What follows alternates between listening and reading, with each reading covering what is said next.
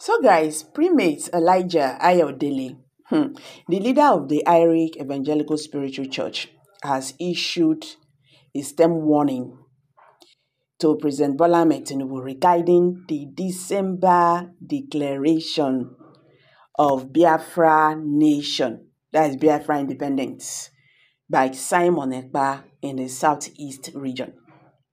According to the man of God, he said IPOB is like a cancer. He said the Nigerian government should drop the pride and dialogue with them and release their leader.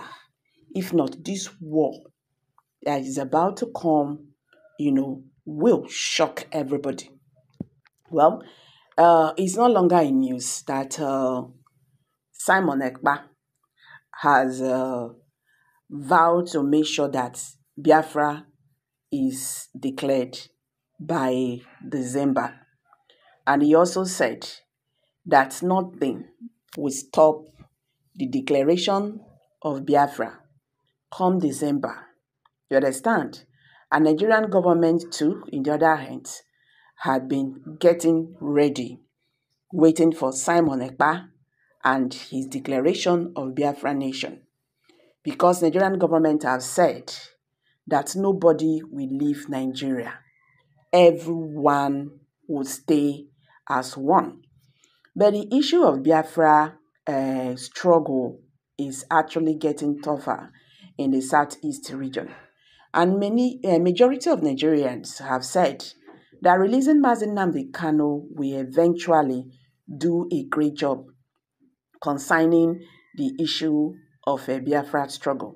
So Nigerians and Southeast leaders, some Southeast leaders have said that releasing Mazi Nnamdi Kanu will be a stepping stone for the Southeasterners and Nigerian government as well, because there, at least a kind of peace will reign in the Southeast.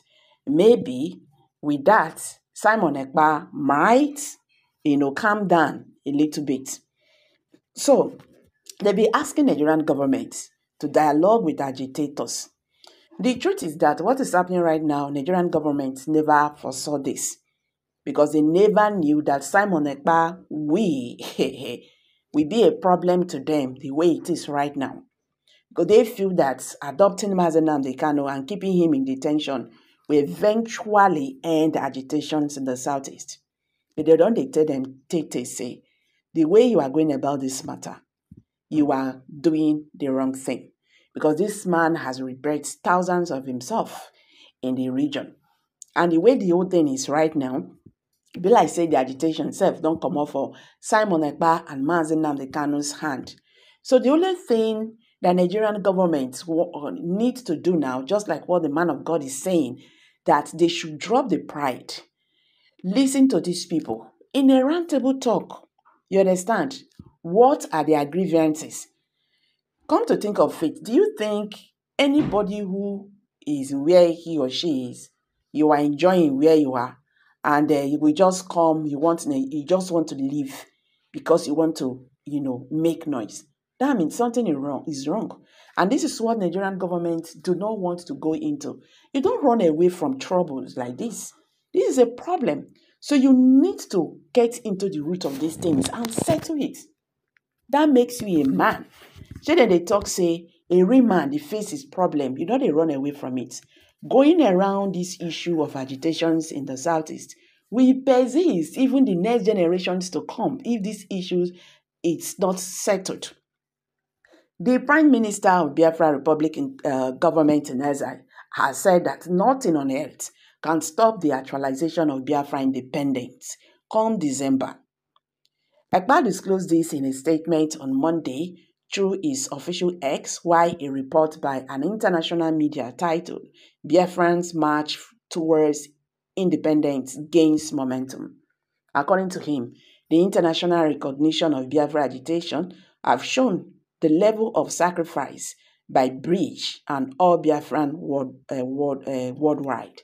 So he said, no Jupiter on earth would stop Biafra, from actualizing this their independence. Now the question is, How will Nigerian government take this? Are they still going to use wahala?